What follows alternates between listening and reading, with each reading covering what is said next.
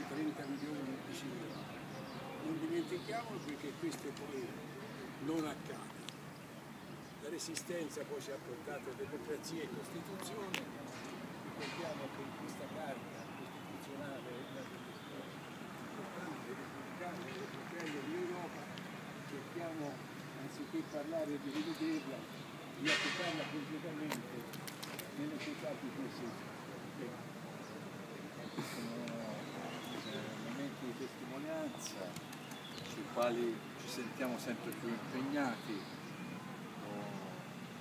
Non vale per questo il tempo che è trascorso a scolorire la memoria, anzi, più passa il tempo più lo sforzo di ricordare si impone come un dovere civico per rafforzare le radici della nostra democrazia, e non è retorico dirlo, in tempi difficili nei quali i valori fondamentali vanno tenuti alti, vanno consolidati.